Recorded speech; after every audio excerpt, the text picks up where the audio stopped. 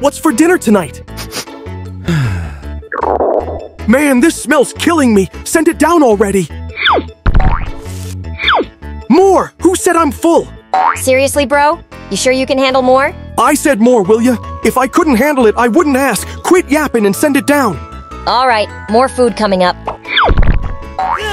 Ah, time for a drink to cool it down. Not happening! What did you just say?